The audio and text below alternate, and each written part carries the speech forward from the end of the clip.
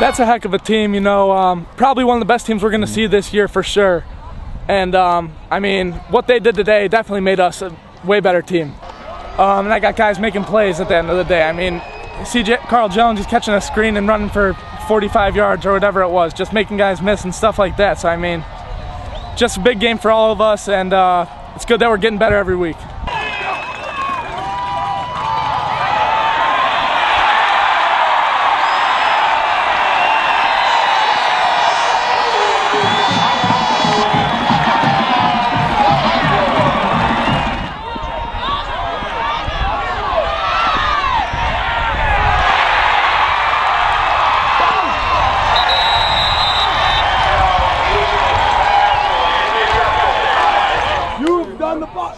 It doesn't get easier.